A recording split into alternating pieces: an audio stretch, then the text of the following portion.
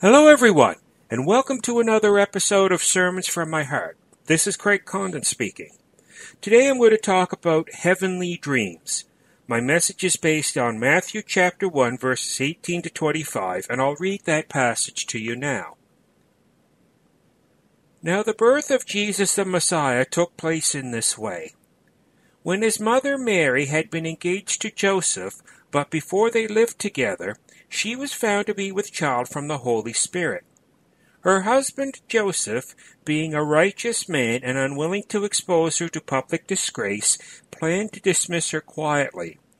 But just when he had resolved to do this, an angel of the Lord appeared to him in a dream and said, "Joseph, son of David, do not be afraid to take Mary as your wife, for the child conceived in her is from the Holy Spirit. She will bear a son, and you are to name him Jesus, for he will save his people from their sins." All this took place to fulfill what had been spoken by the Lord through the prophet. "Look, the virgin shall conceive and bear a son, and they shall name him Emmanuel," which means God is with us. When Joseph awoke from sleep, he did as the angel of the Lord commanded him. He took her as his wife, but had no marital relations with her until she had borne a son, and he named him Jesus. This is the word of the Lord. Thanks be to God. Today we begin the transition from Advent to Christmas. We are led to the stable. Our hopes, dreams, and longing for a Saviour are the same hopes, dreams, and longings people had on that first Christmas 2,000 years ago. The birth of the Messiah pointed to the promise of the kingdom. To many people at that time, the promise of a coming Messiah was like a dream. They dreamed of a Messiah who would change their lives by driving out the Romans. Their dreams meant the end of their old world and their old way of life and the beginning of the kingdom. This change would not be dramatic. It would be brought about by God entering in the lives of two very ordinary people, Mary and Joseph, and an extraordinary circumstance. God uses ordinary people to do extraordinary things. He used two ordinary people to be the parents of the baby that would bring salvation to the world. At that time, Jewish marriages took place in 3 stages. First, there was engagement. This was where the marriage was arranged between both sets of parents when the couple were still children. Second, there was the betrothal, which took place 1 year before marriage.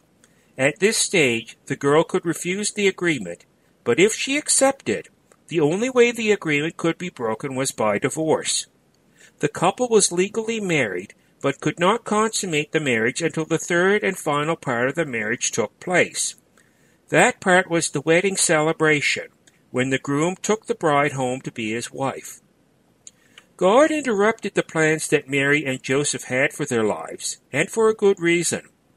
God's plans for their lives had to take priority, just like His plans for our lives have to take priority. Mary was pregnant out of wedlock. That was a scandalous situation in those days, and could lead to death by stoning, unlike today where this situation is commonplace. Mary's pregnancy was disrespectable in the eyes of the people in their home village, but it was honorable in the eyes of God. Honor also fell on Joseph because he was made part of God's plan for his people. Human plans were overridden so that God could do good things for us. It shows that something good can come from a messy situation. We don't always have control over our lives that we thought we did. We need to ask God to deepen our faith so we can accept things when the absurdities of life happen. This reminds us that Jesus is God with us. Jesus revealed the entirety of God. Jesus became the sins of the people so He could save us from these sins. He showed the love He had to give us, the precious gift of salvation. This would not be possible if Joseph and Mary did not follow God's call and His plans for their lives. Speaking of dreams, God often speaks to people in a variety of ways, including dreams.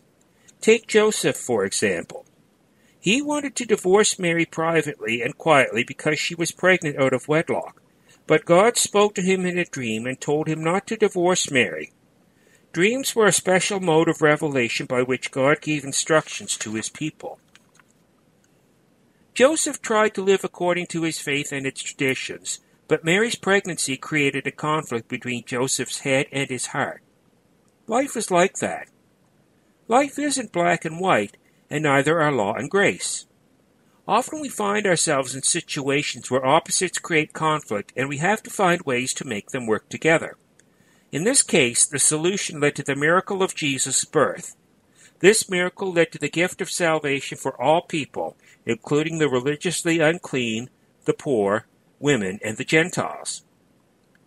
God intervened in Joseph's plans to quietly divorce Mary by encouraging him to make a decision out of love instead of following the rules. Love is supreme in God's kingdom. There are times when society's rules will have to be overruled by love for our fellow man in order to make something happen that will save lives. In other words, salvation comes when we put love above rules. Christ was the same when he was on earth. He came into conflict with traditions, beliefs, and the way of doing things. His work as the Messiah conflicted with the type of Messiah the people expected. He often clashed with the establishment. Man tried to resolve this conflict by nailing Jesus to the cross in hopes that he would be silent forever. Jesus used the cross to resolve the conflict by offering his people the gift of eternal life to those who believed in him.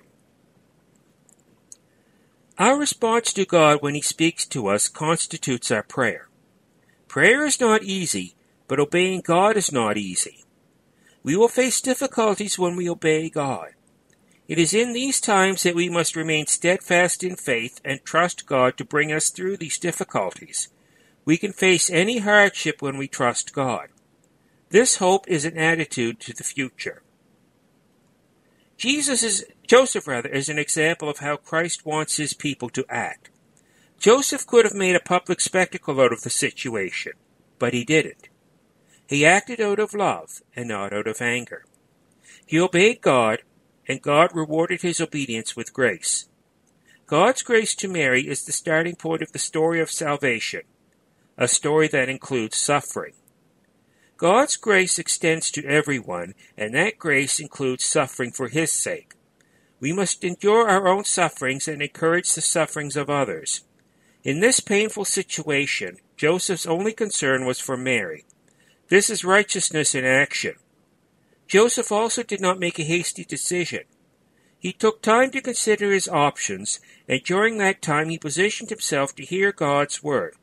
God instructed Joseph through his dreams. Joseph was a righteous man, but he was not self-righteous. He did not want to cause Mary any pain, so he decided to divorce her quietly. He showed Christ-like compassion in the face of what was a sin in the eyes of the people. He was as perfect as humanly possible, even as God is perfect. He was righteous and obeyed the word of God perfectly. God drafted Joseph into a difficult position. If we are faithful, would we be willing to be drafted by God? Joseph's righteousness was deeper and more profound than observing laws and customs. It grew out of God's presence in his life, and it allowed him to hear the voice of the angel in his dreams and obey its commands. He could look directly at what confronted him, see it and all its implications, and obey God without regard for his own reputation. He could accept the angel's message that Mary's unborn child was of the Holy Spirit. Joseph was a common man who dared to obey God's will for his life. Joseph put his own ego aside and put Mary and God first. He is an example for all of us, an example of humility based on a simple trust that all things work together through God's grace for those who love the Lord and are called according to his purposes. Christmas is not just a holiday. It is a holy day. It is the day God came to earth as a baby to reconcile us to him. Reconciliation would lead to an exciting life of faith. To live that exciting life of faith, we have to keep on trusting God. Joseph didn't understand what God told him, but he trusted God. God knew things that Joseph didn't know. The virgin birth was God's greatest affirmation of humanness. God showed that he could become human without becoming sinful. He had to enter into every detail of human life. Then, when he died on the cross for our sins, he would have already experienced all the pain and testing himself and would be able to help where help was needed. Today is the last day of our preparation to meet Christ at Christmas. We might feel confused and troubled like Joseph was. We might feel unworthy to receive Christ because we lack the virtues that Joseph displayed: charity, faith, and hope. We must strive to imitate Joseph's qualities of humility, faith, and obedience. Our Advent might not have been the season of preparedness that we wanted it to be, but it is not too late for us. We can become full of purpose and believe the promises of God that Joseph believed. God works with us where we are, but he can bring us to where we ought to be. He came into the life of Joseph and brought him to great sanctity. He works with people who are more flawed than Joseph was and does great things with them and through them. Christmas is a chance to worship God, to bow down and pay homage to him for humbling himself and appearing in human form. God's word is more certain, more secure, and more immovable than any event on earth. He is the answer to our needs. He sacrificed himself to save us. That is why the mystery of the Christian birth and the reason we celebrate Christmas. Advent invites us to let go of the expectations of society. Advent calls on us to forget about our own expectations and remember the love of Jesus and Joseph and the love of God. We are called on to let God's peace gradually warm our souls and free us for new expectations and the birth of something within us and for us. We need to remember the essential message of Christmas: God is with us. Thanks be to God. Amen. Thank you for listening to this episode of Sermons from My Heart. The text of this sermon, as well as the text of other sermons I have preached, can be found on my website, www.sermonsfrommyheart.com. Comments and suggestions are always welcome. You can leave comments on the website, or you can send them to me by email at craigcondon1965@gmail.com, or you can leave them on the Sermons from My Heart Facebook page. Until next time, may the grace of our Lord Jesus Christ, and the love of God, and the fellowship of the Holy Spirit be with us all evermore. Amen.